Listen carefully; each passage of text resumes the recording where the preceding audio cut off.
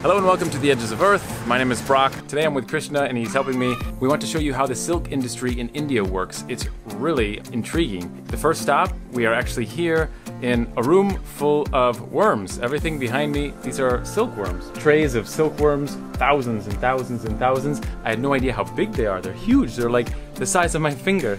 Yeah, they're big. A silkworm, apparently, from birth, from actual egg birth, to making a cocoon is less than 30 days, yeah? Yeah. So it's less than 30 days. These worms are about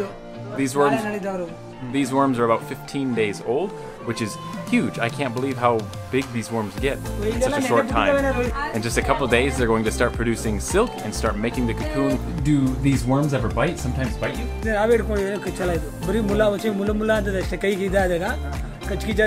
So according to the man, these things don't bite, which is a good thing. They are huge. If they bit you, it would really hurt. What is the food choice? Like, it's all the same leaf. What is this a specific type? Only this you should give. Only this particular tree, basically, these leaves. Yeah, you can see behind me there are just tons of them. I can't believe how much these things eat. In the morning, they put tons and tons of fresh leaves for them to eat. At 1:30, they change and put a whole new batch of leaves. And also in the evening, before they go to bed at night, they put a whole new batch of leaves. These things just keep eating and eating and eating. So the man says initially that little stick is about the size of a worm when they started feeding them.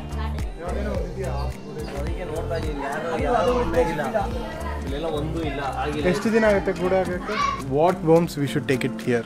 So basically the grown-up worms, right? So how do you find it as grown-up or not? So if there is some yellowish at the downside, so then it is like it's ready for the making cocoon. In 2 or 3 days it becomes cocoon. It makes the cocoon. After that, then give to the market. Is sunlight light ki if you use any like tube lights, anything, it doesn't work. So if you're at night, if you're using a tube light, super fast, you should switch off. Amazing. So we just got an idea about how this whole worm operation works and how they have the cocoons. I'm going to show you the cocoons soon. They don't have any right now, but we are actually going to go to a market where they're selling all of these cocoons. Let's go. Are you ready? Yeah. You know how to get there? Yeah. No problem. I'm a superhero. He's a superhero.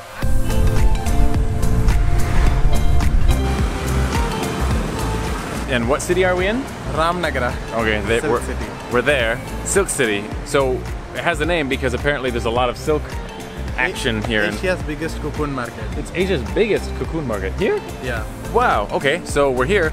We're going to explore and show you a little bit about cocoons and silk and worms. Let's go.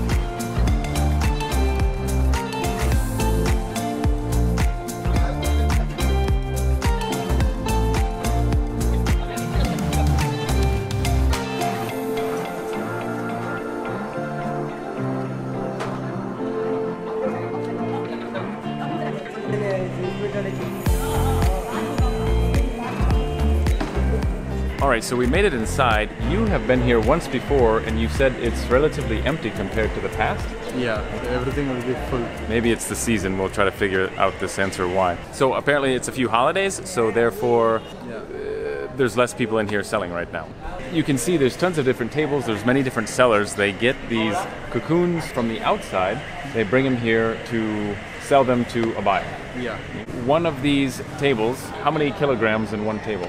This table is at 50 kg. You can see that table around 80-90 kgs. Apparently there's 50 kgs worth of silk on that table, but when you run your hands through it, it feels light as a feather, so it seems crazy that there's that much weight in one little container.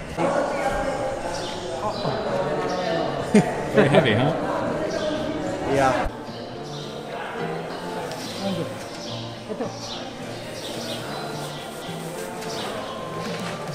How long does it take for a worm to make that one? 5 days. 5 days? So from the time where it starts making the first piece of silk, it takes about 5 days to make one of those. Yeah. Interesting. Wow, so that's really fast. So the price of this can vary anywhere between 150 per kg all the way up to 400 depending on season and depending on how many people are in the shop, because if there's not many people here selling, then the price can be higher. There's not as much competition, and depending on the season, you could have better quality or poorer quality, again depending on the season.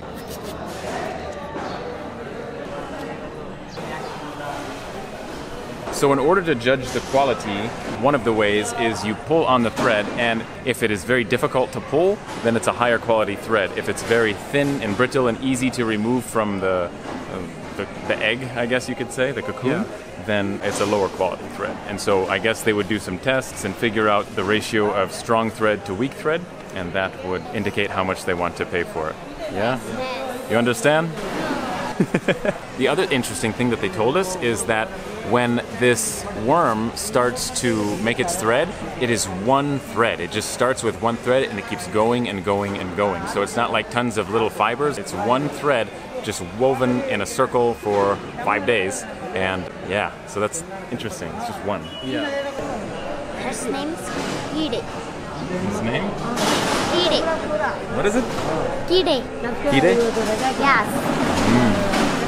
So when you hold these little worms in your hand, some of them are really gentle and they don't really do much, and some of them wiggle like crazy. They just go crazy. They just they move all around like this. I tried to get one on camera, I couldn't, but when we were walking in here earlier, we could. This is what it looks like inside their cocoon. You can see they cut the top and there's like a hole inside. It's really cool.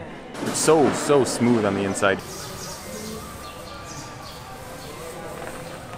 How long have you been in this business? ನಾವು ಸುಮಾರು ಹುಟ್ಟುತ್ತಾ ಇದ್ವಿ So ಈಗ 50 ವರ್ಷ ನಮಗೆ the day he born, And then he was born. Okay. 60 years. ನಾವು ಇದೇ ಕೆಲಸ So, 60 years. what is your most favorite part about this type of business? Profits mainly. Yeah. It's a good profit. Okay. ಆಚೆ ಆಚೆ ಹೋಗಿ ಕಾತಿಕಿಲ್ಲ ಅದು ಗೊತ್ತಾಗ್ತಾನೆ If they have some capacity, they can make 1000 kg also. 1 month ke illa? 1 month. 1 month. What is your least favorite part about doing this job? Sometimes milk will come from this. At the time, the price will be so vast. It's like waste. Okay. If some health problem happens to this. Okay. And you cannot control the outcome. It's random. Weather. No water should be there. So they like hot and dry weather. They sell them and someone buys them and they take it apart. What do they do with the worm? So basically inside this is waste. So what they do is, first thing, if they put in hot water, it gets dyed. One more thing what they can do is, if assume this is a male, so male means it will be so thin, female means it will be bigger. So they will keep it once again, so it will produce egg and they use it for the next silkworm. That is one way. So they don't take out the worm and do like stir fry? ಅದೇನಿಲ್ಲ ಬಿಸಾಕದೆ Silkworm rice? ಬಿಸಾಕದೆ They can put this for hen, chickens. Also, when they go out and harvest this and bring it and put it on the table, it'll last a maximum of 7 days, and after that, they literally have to throw it. The threads deteriorate, the bug inside dies, so it's low quality and you have to throw it away. Ideally, they'll sell it on the first day up to day 3, day 4, and everything should be okay, but beyond that, things get a little bit crazy, and unfortunately, they have to throw it away or sell it for a super low price. So apparently, these things will grow 365 days a year. In nature, it's dependent like upon the weather, but apparently, many people grow them in a building, and so as long as you keep moisture away from the cocoon, usually you get a high quality yield. So as you can see, the bidders have arrived. There's a lot of bidders here, and so everyone uses a mobile app. Basically, you go to the table, see the ID number of the table, and then you place a bid of the amount that you want to pay per kilogram. And once you hit enter, let's say you say 200, and you'll get like a red error kind of thing. And it'll say, nope, your bid isn't high enough. So then you enter like 220, and then it'll turn green saying, your bid is the highest, you are the winner. And then on the TV behind me, we just had a power cut, but it shows the highest bid, and then the seller will know how much he's going to earn per kg. If 220 came, the person who has said 200, for him it changes to red color. So if he is so good, then he will take to 230. Correct. This guy's competition happens. Like right now I'm seeing numbers up there, 350, 344, 330, that's the price per kg, but they don't just say, oh, I want 5 kgs. No, apparently the price is per kg for the entire table.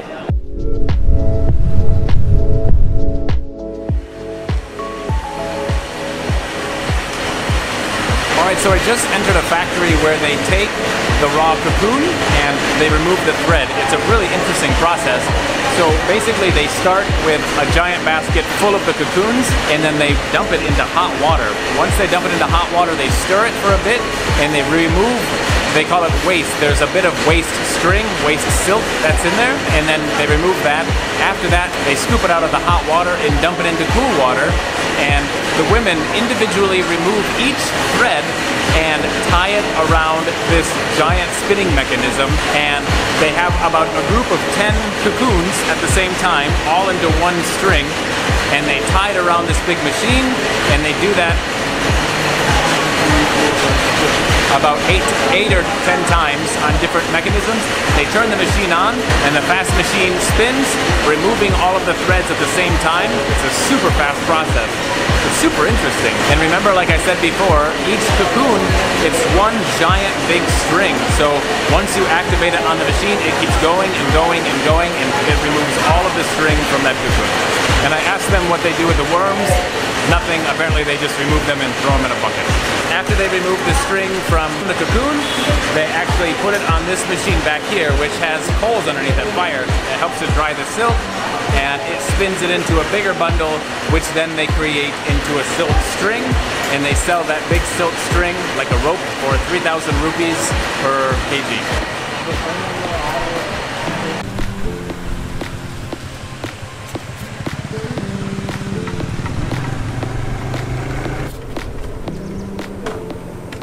So a man from the previous place brought us over here to this shop, and he said if you ever get low quality cocoons, all you need to do is bring it to this machine. It's kind of difficult to explain, but it's all automatic. You dump all the balls and cocoons and bugs and everything into this machine, and it rolls in a circle really fast. At the same time, you dump hot water in it, and this machine will automatically remove the strings and bring it into a straight line. After that, it basically just creates a sheet of silk, of low quality silk. They go and hang it to dry. So it's so interesting. They said basically something like this would sell as low as 800 rupees. A normal price would be about 1,500, something like that, within that range. And they said basically someone would buy this, and then they would change the color to white. They would make the brown colors go away, make it as white as possible. Then they would add color to make the final product. Maybe they want green, maybe they want purple, and then they can stretch it, and then they would cut it into the shapes that they want, sew it together to make like a dress or a shirt or something like that. Also, he said that it takes about between 5 and 10 minutes to make one of those sheets, depending on the quality of the silk. Now we are actually on our way to a different building. I don't know, something else will happen in this process. I don't even understand it yet. Okay, so the man showed us one of the final stages in this process, which is they buy the bundles, and then they have these machines that make it go into a spindle, a small spindle, and then after you have a small spindle, you use a different machine, which then puts it into a bigger spindle, and then if it runs out, you then put another spindle there and tie them together, so you get a very long piece of string, a big spindle. Then you take those spindles and you bring it to the very, very large machine at the end, tie all of those strings together, and you will put it on the very, very big wheel, and it sits there for a while to create straight string. So the string becomes straight. And then after that, it is sold again, and they'll probably do some dyeing and thread it into clothing, yeah? Something like that? Yeah. This whole day was sort of unplanned. All we wanted to do was go to the market where they bought and sold the cocoon. But then it turned into this huge mission where we wanted to find the trail. Yeah, it's so interesting. But one of the most interesting parts about this whole thing is that this is not a tour. This guy just drove around and knocked on doors and said, hey, can we look inside your business because it's cool? Something like that. That's so interesting. So kind. Yeah. So everyone had no idea we were coming. This is not a tour of any kind. It's just, I don't know, we just knocked on doors. It's so crazy. Anyway, that's it. Thank you all for watching this crazy adventure. Your time is running out. Start living. Yeah, take care.